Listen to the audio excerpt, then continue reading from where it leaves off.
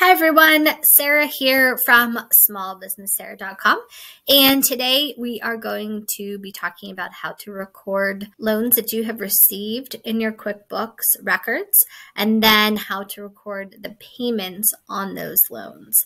It's a little bit of a specialty item that I see people often get wrong, so let me show you exactly how to do that. It is super simple, I promise. All right, let's get started. Okay, so we're here in QuickBooks Online, and in our sample company, I'm on banking, and then I've selected my business checking account. And earlier this year, in our sample company, we received a $10,000 loan, and we need to record that correctly in our bookkeeping records. Before we get started, let's actually create the accounts that we're going to need to categorize these transactions to. So I'm going to go to Transactions, Chart of Accounts, and then I'm going to select New. I'm just going to call this Loan Payable. The account type, for my purposes, I'm going to select Other Current Liability, but Long-Term Liability is another perfectly fine choice. And for detail type, it doesn't really matter too much, but we'll just call it the loan payable detail type. Now, with the way that we're adding it, we are seeing the loan amount deposited into our checking account. So we don't want to record an opening balance. So we're going to ignore this part right here, and we're just going to hit save. The other account that we need to add is our interest expense, because of course, all loans these days come with interest. For the account type, we're going to go with expense. And for detail type, we'll go with interest paid. And then we'll save. Now that we have those in our bookkeeping, we'll go back to bank transactions and checking where we received the deposit. Now, a lot of people, I've seen this happen before, you get a deposit in your checking account, and so the natural inclination is to record that as a revenue item.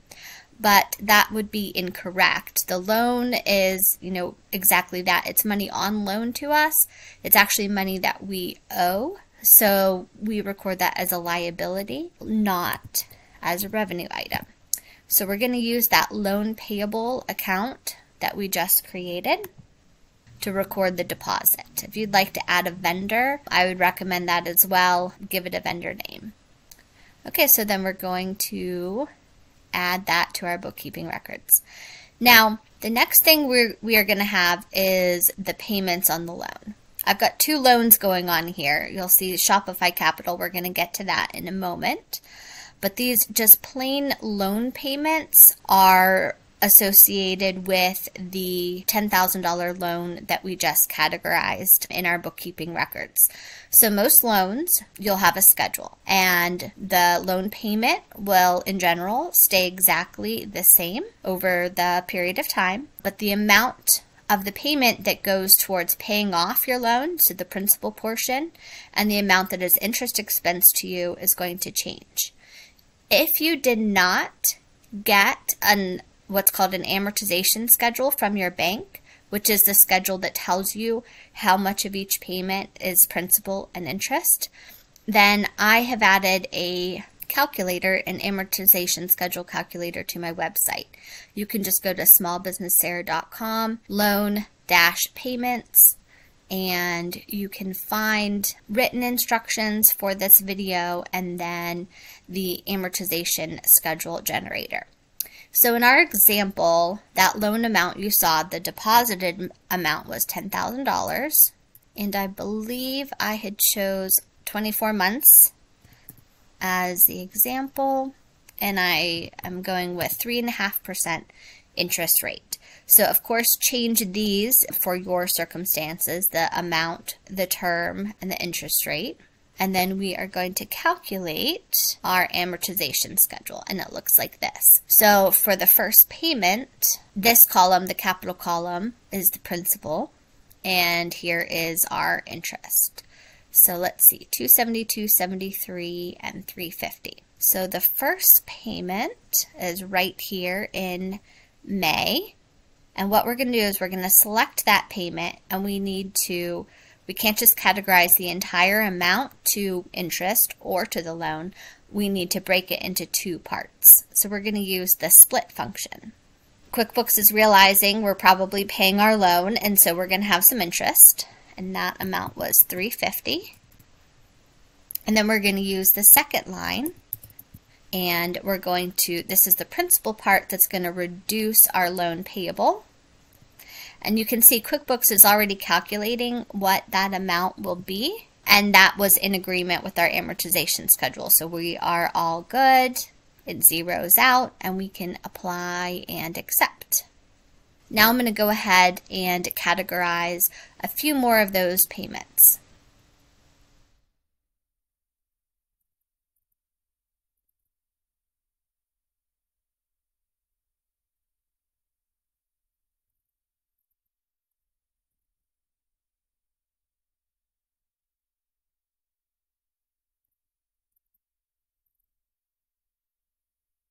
Okay, that's probably enough for now so we can get an idea of what this looks like in our financial statements. First, let me show you what the register is going to look like. So if we go to bank register, and the register is just kind of like the log of activity, and we're going to find that loan payable account that we created in other current liabilities. This shows us the activity on the loan. So here is that $10,000 deposit that increased our liability.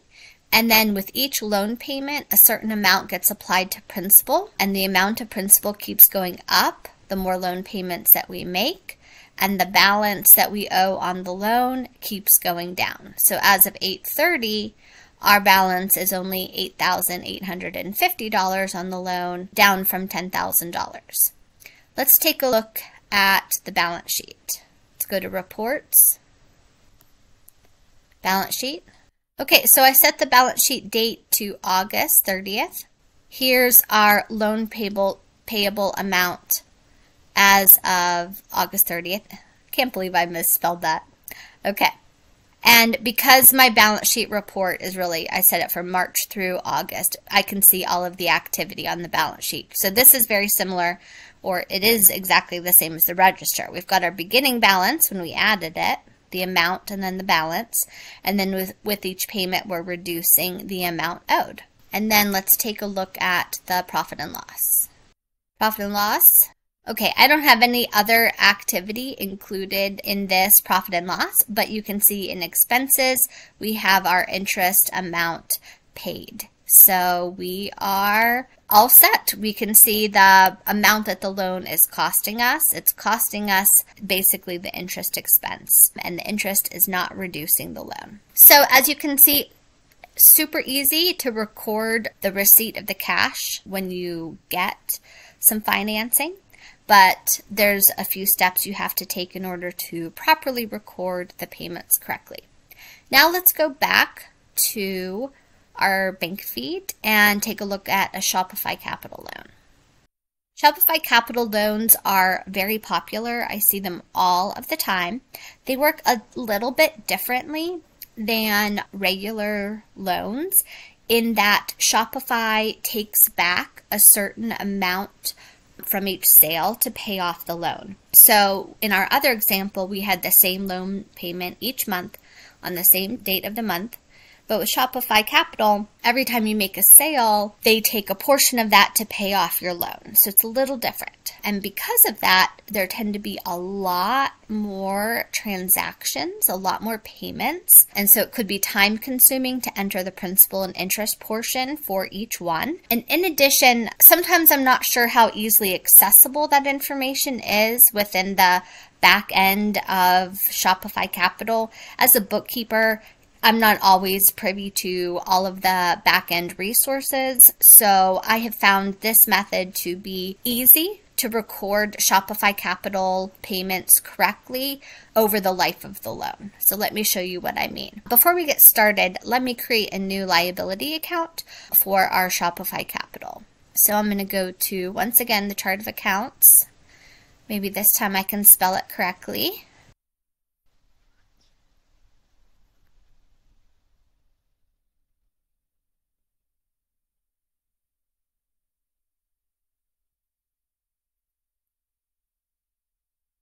Okay, so once again, when we receive the money, let's go ahead and categorize that deposit to our new loan account that we created.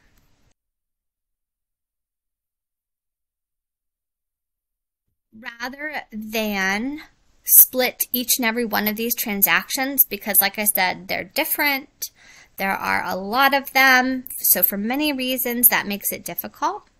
Instead, what we're going to do is select each one. So these were loan payments on that other loan that we already covered. Let me make sure I have everything. So we're going to edit. If you had put in a vendor initially, which is a good idea, you could put that here as well. And we're going to categorize these all directly to the loan. Shopify Capital Loans are often short-lived as well, which it makes this method work better for this type of loan. Let's go ahead and look at the bank register for this loan.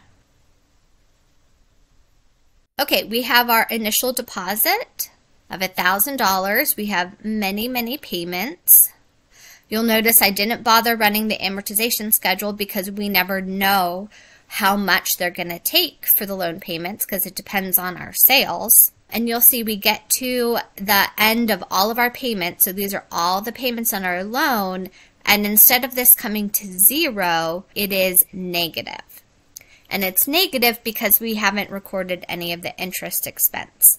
If we were to run the balance sheet report, it would be showing on the Shopify Capital line negative 6064. And we have right now no interest expense recorded on the profit and loss. So to rectify this, we're going to just do a little journal entry. Looks like 6/18 was the last date, the last payment. So we'll go ahead and choose that. Oh, and I think I remember the amount. I'm pretty sure we were negative 6064. I can correct it if not. So we hadn't recorded any interest expense yet, so we'll go ahead and do that. And it looks like I had two interest. I had already had an interest paid account that I used for the other loan. It doesn't matter. Interest expense and interest paid doesn't matter. Ideally, you would pick one and stick with it. Okay, so we're going to record that. And then the credit line is going to be to our Shopify Capital Loan in the same amount. You'll notice that QuickBooks added that amount for us because in accounting, you need your debits and your credits in total to agree. You can't post a journal entry without them agreeing. So we're going to go ahead and save and close. And now we come to zero. So what that did is, instead of this showing up as a negative amount, like we overpaid our loan, because we didn't overpay our loan, we just hadn't recorded the interest. So we've got our loan rightfully at zero at the end of the loan period. The loan period is completely done. It's going to zero. And then now we've recorded the 6064 as interest expense. So if we go to reports, you can see we've got our 6064 on our profit and loss statement. As I said, in an ideal world, you would just pick one of these accounts and put all of your interest, no matter the loan, to the same interest expense account. But for our purposes, it did help to show you them separately so that you could see how it all worked together. Okay, and that's how I recommend doing Shopify Capital Loans. If you have a Shopify Capital Loan and it straddles over a year end, then what I recommend you do is simply find a balance somewhere in the Shopify backend for how much you still owe as of the end of the year. So as of December 31st, maybe you owe $50 or something, or $100, whatever that is. Same idea, create that journal entry so that your ending balance is $50 or $100 rather than zero.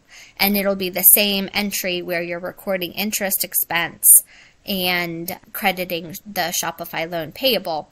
And then that way your financial statements will, for the year, will accurately reflect that Shopify loan balance and the interest expense for that year. Thank you so much for watching. As always, I appreciate your like and subscribe if this has been helpful. And If you have any questions, please ask them in the comment section below, and I will do my best to answer them as quickly as I can. Thanks, and have a great day.